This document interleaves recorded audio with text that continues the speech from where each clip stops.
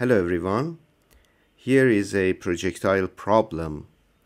In this problem, a basketball is shot and enters a basket, and we are supposed to find the distance from the player or the point that the basketball is shot and to the basket. So we are supposed to find this distance.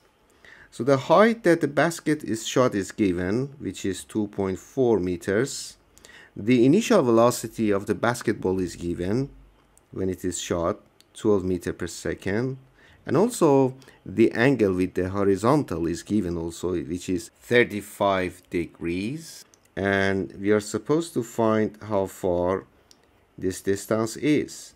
And also the height of the basket is given, which is 3.05 meters. So the first step to calculate is, since we have already got the initial velocity and we have already got the angle, we better to find the components of the velocity, which are x and y. So first of all, we will find v sub x. V sub x means the velocity or the component of the velocity towards x-axis, okay? And v sub y, that means the component of the velocity towards y-axis. So v sub x is equal to v times cosine alpha, or this angle which is given. And similarly, vy is equal to v times sine alpha, which is equal to 12 times cosine alpha, cosine 35 degrees, and here 12 times sine 35 degrees, which we can get the answer here. Cosine 35 degrees is equal to 0.819, and here is 0.573. This is the value of sine 35 degrees.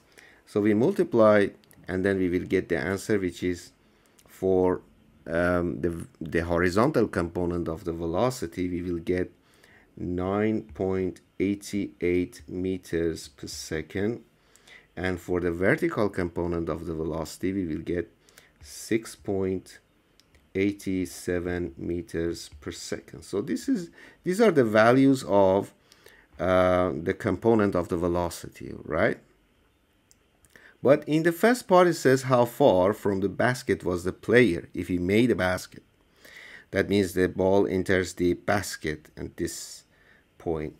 So we know that in order to find the distance, the horizontal distance, we simply need two parameters. And one is the horizontal component of the velocity and also the time. And the reason is because the horizontal component of the velocity will never change from the beginning to the end of the trajectory. And the reason is because we ignore air resistance in our problem. We ignore air resistance. So therefore, it will stay constant from the whole parts of this motion. So simply we say x, this distance is equal to vx times t. So we have already got v sub x, which is the horizontal component of the velocity, and but we don't have the t, which is the time. How long does it take for the basketball to enter the basket? Okay, we need to calculate that. So in order to find this t, the time, the total time, we need to use the kinematic equation. So one kinematic equation I will use is delta H. I will write delta H because I am using it towards y-axis. Delta H is equal to a half of, instead of A acceleration, I will write G, which is the gravity, acceleration due to gravity, times t to the power of 2 plus v sub naught y times t, right?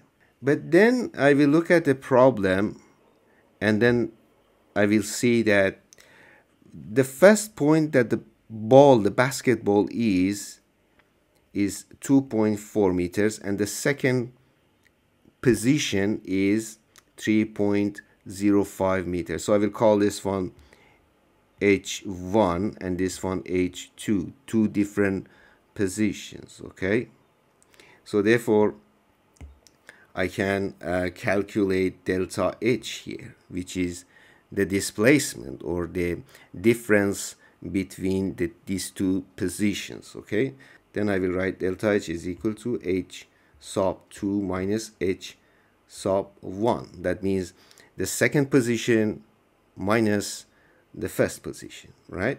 So the second position here is 3.05 meters minus, and the first position is 2.4 meters, right, is equal to a half of, G is always negative, we take it negative, is equal to, because in this case is deceleration when it goes here until it stops, it is deceleration, so we will take it as negative, and from there to the basket it is acceleration, but since the direction of G is towards down, we give it a negative sign. So in the whole trajectory, G is negative 9.8 times t to the power of 2 plus v sub naught y. That means the initial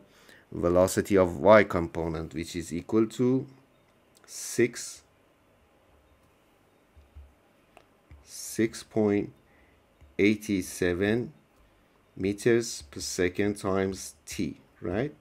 So now we have got an equation here. We have got an equation. We just need to multiply and then just simplify this equation. We will get here from this part, we will get 0.65 meters is equal to negative 4.9 T2 plus 6.87 T, right? And again we rearrange it, and then we will get this equation, which is negative 4.92 plus 6.87 T minus 0.65 is equal to 0. So this is a quadratic equation, and then we know that we will get two answers. So normally we say the answer which is negative we don't accept, and the answer which is positive we will accept, and then we will take that. But in this case, if you solve this problem, you will get two answers, and both of them are positive, T1 sub 1 and T sub 2. T sub 1 is equal to 0.102 seconds, and then the next one is 1.3 seconds. Both of them are positive, but which one do we need to use here? If we look carefully at the diagram, the basketball moves and reaches this H2 in 2 points. One at the beginning, here is 3.05 meters, and then it goes up and then comes down again to enter the basket, and here is the second time that the basketball gets to this height, right? So for the first height here, the time that it takes is here, 0.102. This is the time it takes for the basketball to move from here to there. But we don't need this time. We want the time that the basketball reaches the basket, enters the basket. So this is T2, which is a larger value, which is 1.3 seconds. So this is the time which the basketball takes, is 1.3 seconds, right? So we accept this T. Now we will just substitute in the equation, and then we will get x is equal to v sub x, which was 9.88 meters per second, times this t, which is 1.3 seconds, and the answer is 12.77 meters. So this is the answer for part A, right? But part B says, at what angle to the horizontal did the ball enter the basket? So we need to calculate the angle, at what angle this basketball enters the basket, and the angle is measured with respect to the horizontal. So this means this angle is, what is the value of this angle? In order to find this angle, we need to use the components of the velocity at the end that we have got.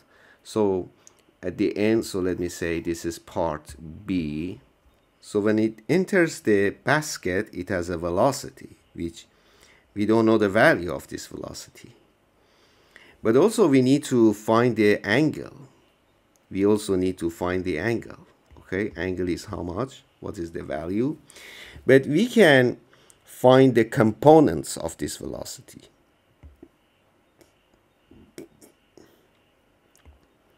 So one component Vx is here, we already have it, 9.88 meters per second, and Vx, V sub x stays constant, okay, stays constant during the trajectory. We need Vy, let's just denote it as V sub y final, because final means the point that it enters the basket, right?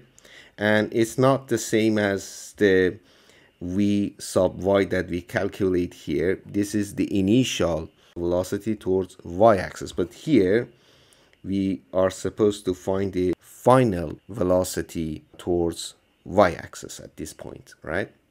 So then we can use the tangent, arctangent, and then we can find the angle, and also we can also find the value of the velocity as well. So we say V sub y final here is equal to, I will use the kinematic equation, V sub naught y plus gt, right?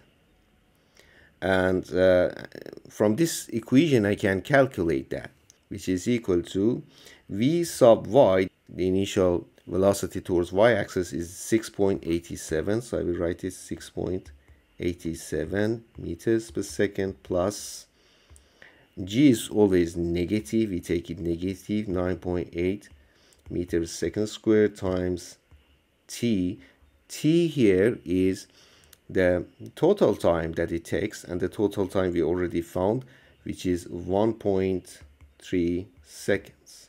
So once we multiply this, we will get the answer, which is Vy final is equal to negative 5.87 meters per second.